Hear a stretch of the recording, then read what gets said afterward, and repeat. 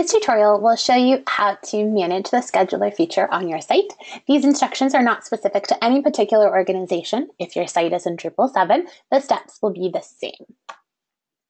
For questions, please submit a support conversation on support.1h.com, or if you're in Basecamp working on a new site, please post a new Basecamp message for your project management team, and don't forget to watch any other helpful tutorials on our support site. To get started, of course, you'll want to be logged into your site in order to use the scheduler feature.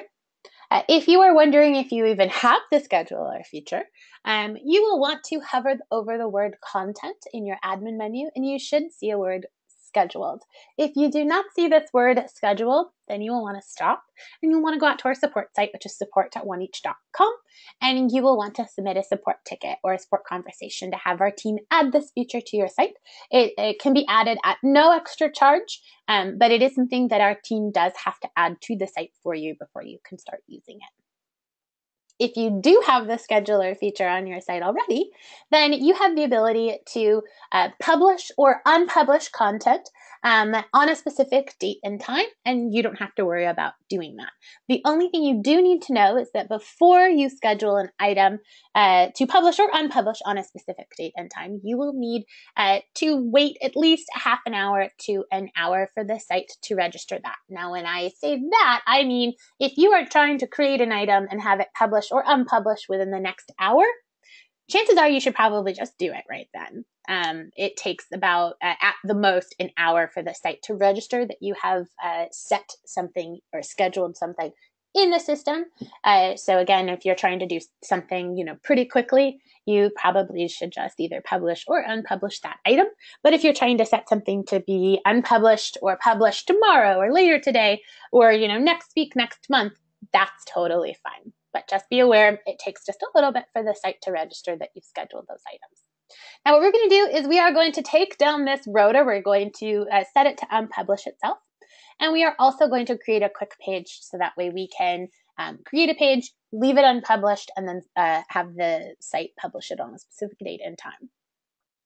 If I hover over the word content and click on scheduled, that will take me to a list of all of the items I have set to schedule, or to schedule either to publish itself or unpublish itself on a specific date and time. Unfortunately, we do not have anything yet. So let's go ahead and create a new page. So I go to content, add content, and basic page. I can go ahead and create a new page. We're just going to call this page. I know, it's so imaginative content here. As we go down on the left side of the page in your editing view, you should always see these options here. You'll see, or you should see, scheduling options. We can leave this to publish on a specific date and time. So if I want it to publish in a couple of days, I can do that, and I can even set a specific time for that.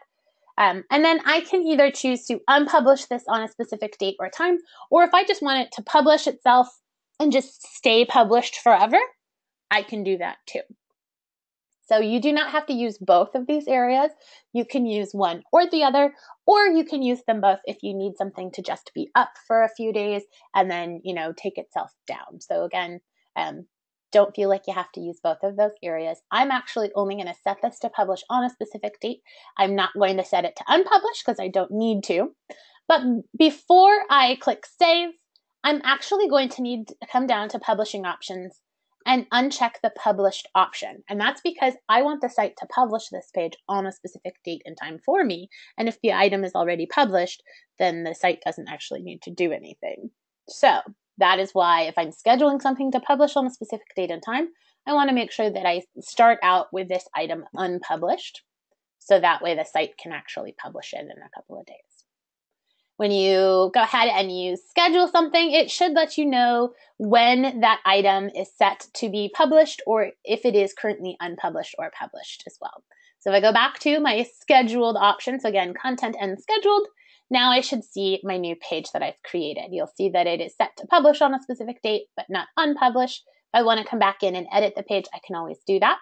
From here, I'm actually going to go to my list of content, and I'm going to try and publish unpublish a rotor image. Now, through the magic of the internet, I have already sorted my content listing specifically for the front page rotor image so that I can easily find this item. I'm going to have the Happy Spring rotor image come down since it's advertising Valentine's Day, and that's no longer great for us. So I want to come down to scheduled options, and it's already published, so I don't need to do that, obviously. And I can unpublish this. So if I want this to go down on the 17th, then I can do that. Now I'm going to leave this published because, again, it should already be published if I'm going to unpublish it. So that way the site will already take care of that for you. I just save my work.